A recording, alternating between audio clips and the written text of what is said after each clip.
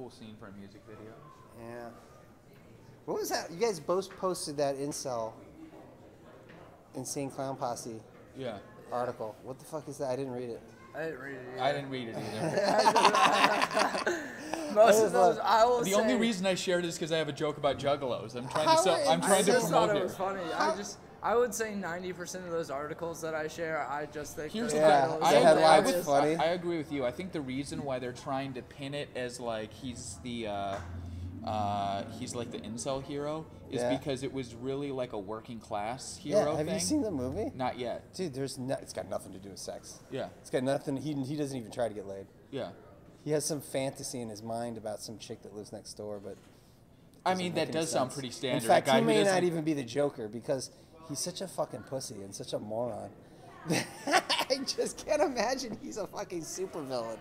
He's just such an idiot. He brought a gun to a children's hospital. Just to see him dance. You can see in the previews. He's like, no, I would have watched. But can we talk about like how inherently regressive the Christopher Nolan Batman is? Yeah, I guess so. Like, he's supposed to be like a fascist, right? Well, like look at the Velcro on this thing. Wait, Christopher Nolan is? You mean?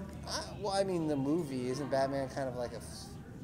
Well, isn't there like an NSA reference in that thing? And definitely, yeah. And the villain blows up the wall. All fucking superhero movies are regressive because they're all horrible people. It happened during Occupy Wall Street, right? And they made Bane as like, this is what'll happen if Occupy Wall Street wins. Yeah. Or that Occupy Wall Street is just a scam for evil people. And I'm like, whoa, so you want me to get this straight? If you let Occupy Wall Street have their day in court, they're going to have a mercenary army in the sewer. Like, that's the first thing they're asking for. Like the Teenage Mutant Ninja Turtles. Hey, before we get to free college, we get mercenaries in the sewer. We need the Foot Clan. Hey, did you? And then we can start taking other steps. Did you guys ever see the Spider-Man with Michael Keaton? Yeah.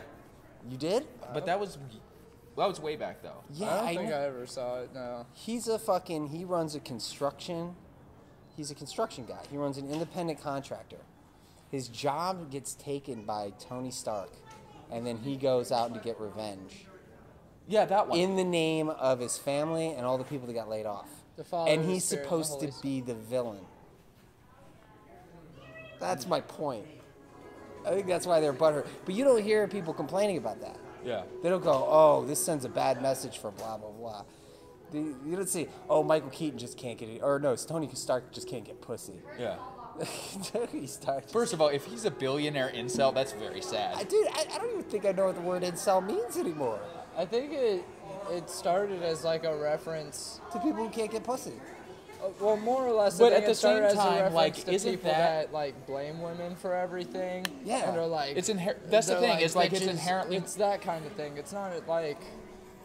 Well, yeah, because if you look at making fun of somebody because they lack sexual prowess, yeah, exactly, that's toxic masculinity. I saw, yeah. Well, these guys contradict themselves all the time. But I think the reason why they jump on them is because they're so hyper misogynistic in why they can't get laid. That even though making shitty they can't get laid jokes is toxic masculinity, they're like, well, these guys don't count. Yeah.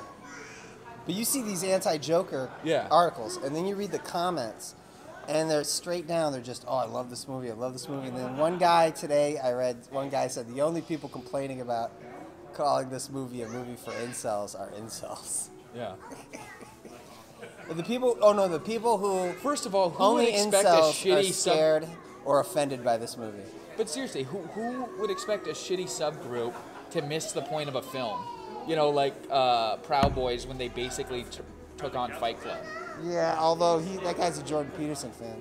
Who is? What's his name? He went on Chuck Palahniuk. No, Chuck Palahniuk. Probably. Chuck Palahniuk. That doesn't surprise me. Was on Joe Rogan. Yeah, I saw that episode. He was quoting like Jordan Peterson, like he was fucking Herman Melville. By the way, the best part of that interview by far, there was a time where he was talking about his friend, not a friend, but like some guy he had a long conversation with who had worked in the morgue. And this 12-year-old kid, boy, was riding a bike and got into an accident, flew off the handlebars, hit his head, died. and the words that he used was perfect naked body. But so everybody was losing their shit like he was a pedophile, but the point was that he hit his head, so there's no physical damage to the rest of his body. Yeah, people are illiterate. People are illiterate. Yeah, people are. But yeah, I always think he makes up stories too. I don't believe that there are 20 people that come to readings and start vomiting because of the power of his words. I read his book. I didn't feel nauseous at all. I read 2 of his books. I felt nauseous. But that's just because they're boring reads. Yeah. He's one of my favorite authors. I don't know who we're talking everybody. about. Oh, the guy who wrote Fight Club? Yeah. Oh, okay. Oh, thank But you. anyways. Thanks. What's his name? R.L. Stein? First of all, I read every Goosebumps except for the Daniel Steele. Finish Your Own. Daniel Steele. Daniel Steele? Daniel Steele dildo. Danielle Steele dildo. That's a good. I'm fucking hot tonight.